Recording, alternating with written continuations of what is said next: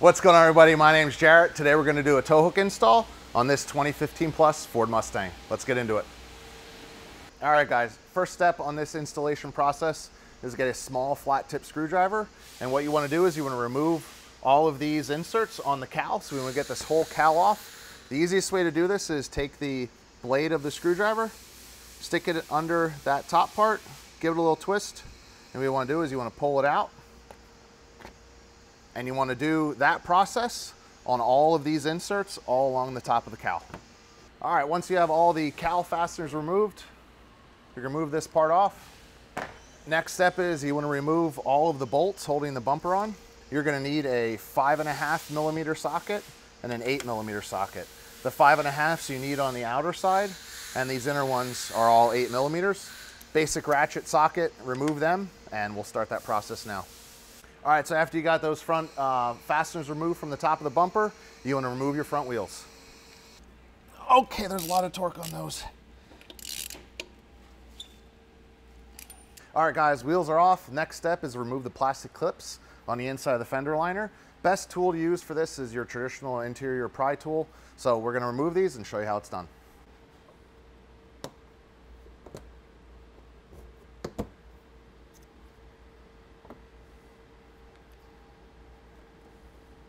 All right, after those clips are removed, this is a little bit of a tricky part, but what you want to do is you want to pull this interior fender liner back away, and you want to use this specific stack up. So we have a 3/8 inch drive small extension to a swivel to a 10 millimeter socket.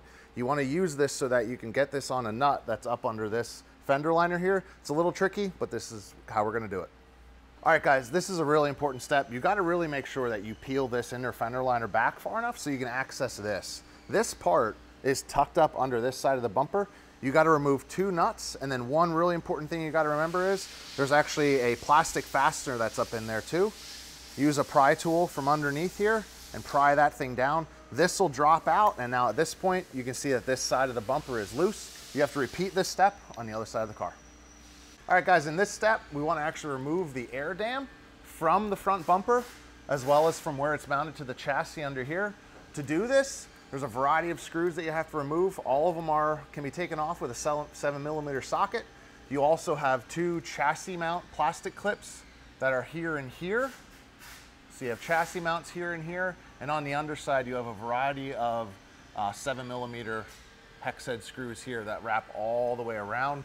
There's also 2 other plastic fasteners you have to remove, and they're on your inside fender liner. So you have to remove these 2 guys as well. We're gonna do that work now and show you the next step. All right, guys, once you have all those fasteners removed, remember you got a bunch along the front. You also have your ones at your fender liner access points and the chassis. Remove all those. The air dam literally just slips out. Next step is really important.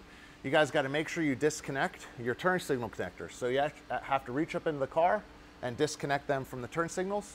And next step is removing the front bumper. All right, we got to remove the front bumper. I suggest you guys do 2 things. Get a buddy like Jar YD over here to help you out. It really takes 2 people to get the bumper off. The other thing is put a blanket down where you're gonna set the bumper. That way it's on a safe surface. This stuff's painted, you don't wanna mess it up. So what you wanna do is you actually wanna angle the bottom of the bumper out first and then lift off.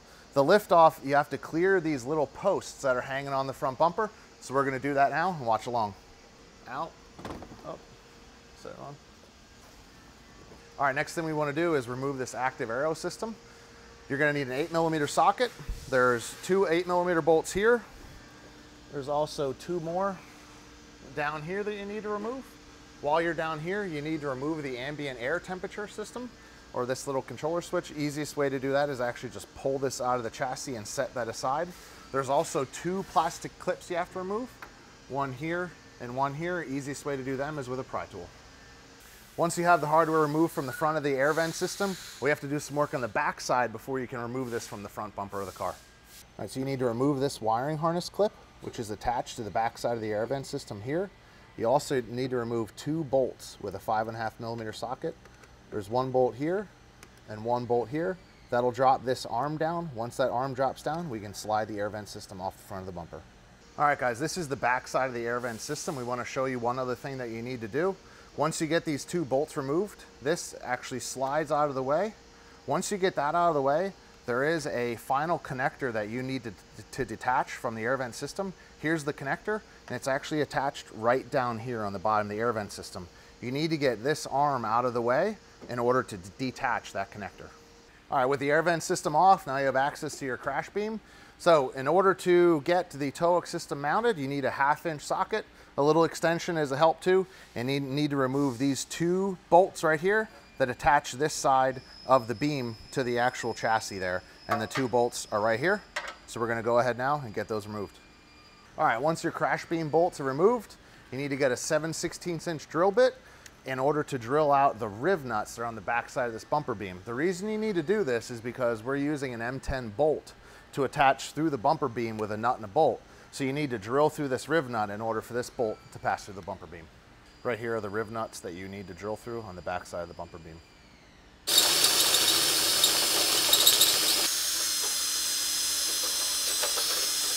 You guys have made it through the hard part of this install process. Now we get to the fun stuff about actually installing your Raceseng product. So included with your tug tow hook system, you have your bumper mount or your tug shaft mount. You have your tug shaft, your tow hook ring.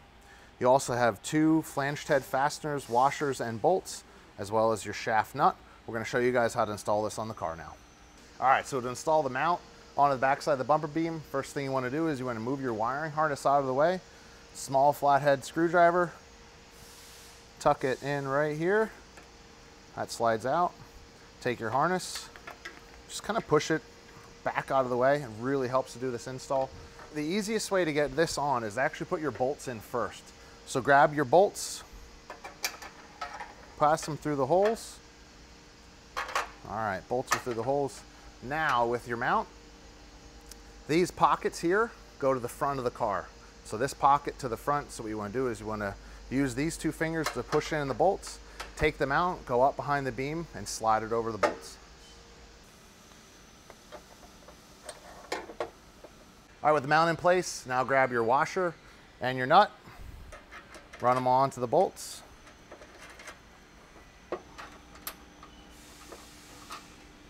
Now to actually finally tighten your mount, you need a 17mm wrench along with a 15mm socket. A little extension helps to pass through the bumper beam. You want to tighten up the hardware really well. Let's try it out. Once your shaft mount's on, you want to put your harness back in place. Slide that back in, attach that connector. You also want to take your ambient air sensor right down here and put it back in through these 2 holes. Now, mind you, there's 2 different size holes, so you have to make sure you orient this thing properly in there. Goes like that. All right, guys, the mount is on. Now we need to take care of your air vent system. So if you notice, our tow hook mount actually comes below the crash beam, which is where your bottom air vent system goes. You can't put this back on. So what we suggest for you guys to do is to mark the bottom edge right here with a piece of orange tape and cut along that tape line. And then that drops this lower part of the air vent system off. And then you can reinstall this upper section back onto the car. We're gonna do that now. All right, so to do this line, obviously we're at Raceseng shop. We have access to a vertical bandsaw. If you don't have a vertical bandsaw, honestly, the best next thing to use is a Dremel, but use a reinforced metal cutting wheel. You can plug this in and literally guide yourself right along the top edge of that line to cut this off. For us, we're gonna use the vertical bandsaw.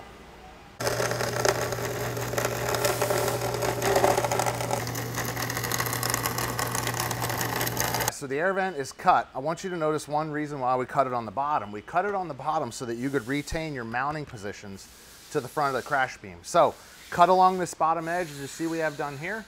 Next, you want to reinstall your wiring harness into the bottom of your air vent system.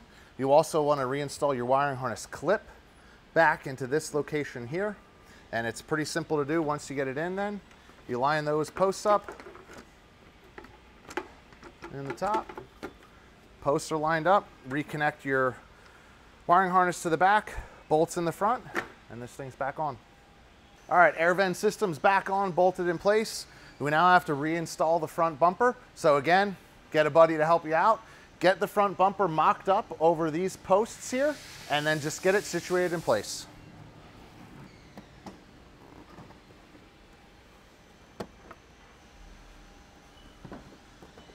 All right, the front bumper is mocked up in place. The next thing you want to do to make sure this thing stays in its place is put some tape over this gap right here between your fender on both sides, and also make sure that the front bumper is actually hanging on all these clips.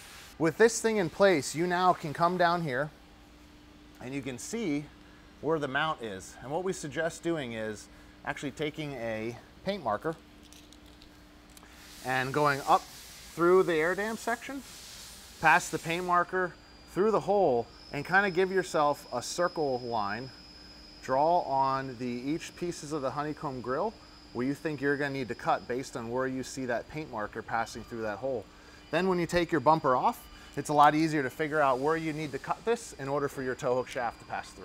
All right, so we took the bumper off and we were able to see yellow marks where we were passing the paint marker through. And what we did is we had some marks in this area, so we're mapping out in yellow the pieces of the honeycomb that we're going to cut out. This allows you to not make a mistake when doing this. There's two ways that we suggest doing this. You could use a Dremel with a reinforced metal blade, or you could use an oscillating saw. You can get these at Harbor Freight for like 20 bucks. They work great for doing this, but you gotta basically use these to remove the bulk of this, and then it's some filing and hand sanding from thereafter.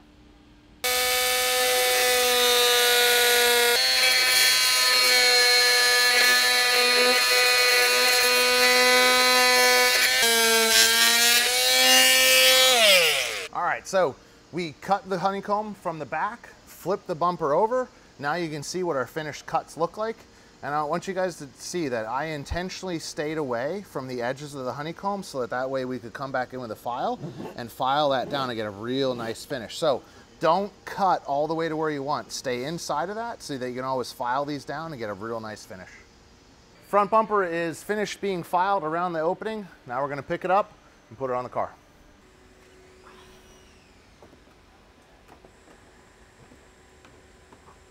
All right, front bumper's on. Grab your fender to bumper bracket, move the liner to the side, and you can actually pass this up through and then reinstall your two nuts. Once you have that front bumper on, now what you want to do is you want to reinstall your bolts all along the bolt locations here. Then, once you have that front bumper on, now what you want to do is you want to reinstall your bolts all along the bolt locations here.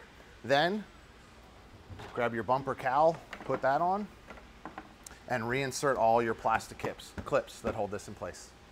All right, guys, front bumper bolts are in place. Cowl is in place with all your plastic fasteners. We're gonna lower the hood a little bit, raise the car to start installing the air dam. All right, front bumper's on. Next step, make sure you guys plug in any turn signal bulb locations up inside the car here. After that, put your air dam back in place. All right, guys, your under air dam's on. Make sure you reattach all your fender liner. All the hardware is in place. Have no bolts or clips left. Next step is to install your tow hook shaft. You need a 20mm socket. I do suggest putting a little bit of grease on the threads, just helps for it to install easier, so let's do that part now. Next step, guys, after your tow hook shaft's installed, you want to apply a little bit of grease to this end of your tow hook ring. Once that is done, thread your shaft nut onto the tow hook ring. With the shaft installed on the tow hook ring, now you want to insert the tow hook ring into the shaft, thread it on. Now what you want to do here is go all the way until you bottom out. You want to check the orientation and the alignment of the ring. So now we're a little off, so what you want to do is back it out until it's level. Once you get that level, now what you can do is tighten up the shaft nut, and we're going to show you what to do next. So double check that your tow hook ring is level. You get in the front of it. If anything, it helps a little bit to have it a couple degrees off of level towards you, so that way when you tighten up the shaft nut, it'll rotate a little bit. The next step is to use masking tape on your shaft nut. And what this does is it just protects the powder coating on that nut for when you're tightening it up. You're really only going to be choosing 2 flats to tighten with. We sell a tug tool that makes this process easy. It's a slim tool that allows you to get into here over that masking tape for you then to hold the tow hook ring and just snug that shaft nut up. It's snug, and that's all you really need to keep this thing from rotating. you can loosen up this cross bolt with an 8mm Allen key, and you can rotate your tow hook ring down and lock it in there. If you want to keep it out in this position, just use this cross bolt to lock in that tow hook ring where you want it to be. All right, guys, final step, make sure you get your front wheels installed. That's a wrap for a tow hook installation on 2015 plus Ford Mustang. Until next time, enjoy the drive.